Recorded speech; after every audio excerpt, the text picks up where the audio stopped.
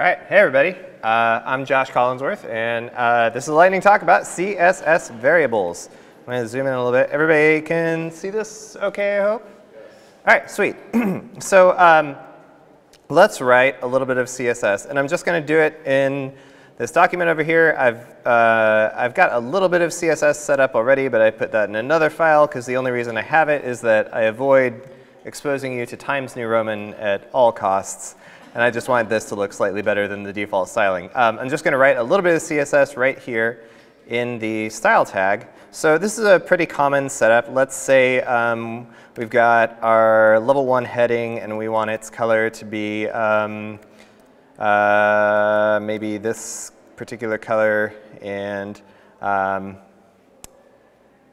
yeah, just whatever color that is. And we want to keep reusing these brand colors everywhere we go, right? So maybe I want my input to also have a border that's 2 pixels solid in that same color, so I have to copy and paste it. And while we're at it, our button probably better have a background color that's the same thing. Paste that in there. My computer is sliding around on this stand. It's probably going to fall. And as we, let's make that color white as well. And as we do this, we start realizing that we are reusing the same things over and over again, right? I could even go so far as to say, maybe I want to get really fancy, and I'm just going to give this paragraph right after my level 1 heading a border top of a couple of pixels, that same color. Maybe a border bottom, a couple pixels of that same color. What's the command? This, whoop, oop. This is why you don't live code, ladies and gentlemen. Let's do border bottom.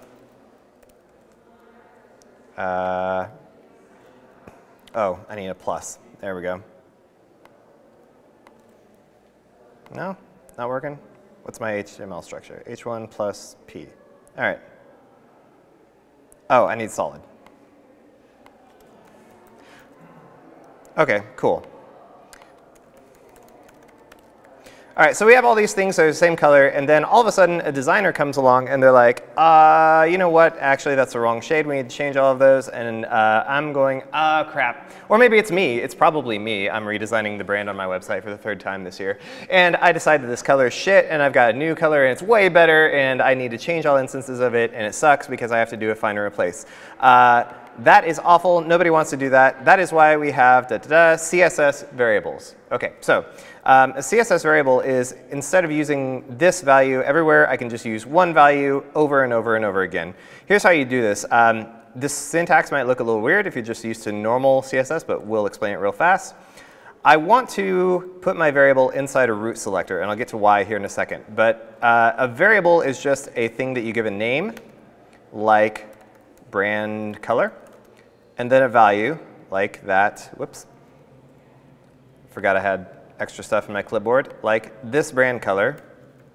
And then I can just reuse this name right here, -- brand color, everywhere I go.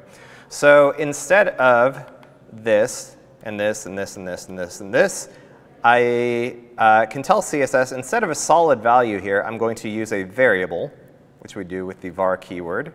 Well, actually, it's a function, so var, and then in parentheses, you just put the name of the variable that you want to use.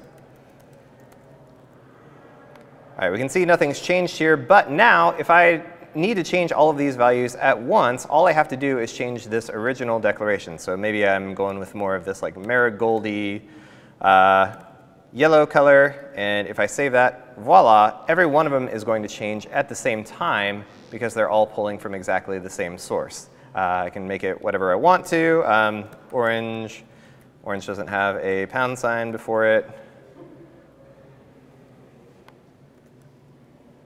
Whatever you want it to. And you can use variables for any valid value in CSS too. So if it was like 2 pixels solid, whatever, you could put that in there and everything. Here's the weird part of the syntax. If you're looking at this and going, what the heck is root? Root is the exact same selector as HTML. The only difference is it's slightly more specific, so it's less likely to get overridden. So this just means that anything you put in here is going to apply to everything in your document because, hey, guess what? Here's your HTML tag, and everything else is inside of it. CSS cascades down, so I wouldn't have to put this here. I could, instead of using root, I could just use, say, main in this case, because all of the styles that I'm using are inside this main tag. So that means if I changed that, it wouldn't make any difference. Brand color can still cascade down to everything that's in the main tag. But if I just did this as like inside the h1, then guess what? None of the other properties and none of the other elements know about it because they're not children of this. So we just use root because everything is a child of the HTML tag or the root element. For some weird reason, you have to start your variable names with a double dash. I'm not sure why that is. Probably because somebody was a fan of Mario Kart on the GameCube, double dash.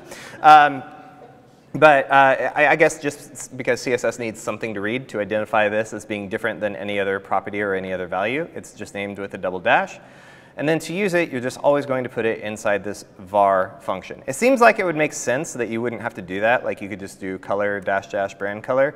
That does not work. I'm not sure why that is in the CSS spec, but those are the three parts. You're probably just going to put all of your actual variables inside the root selector, just because that means everything in the document has access to it.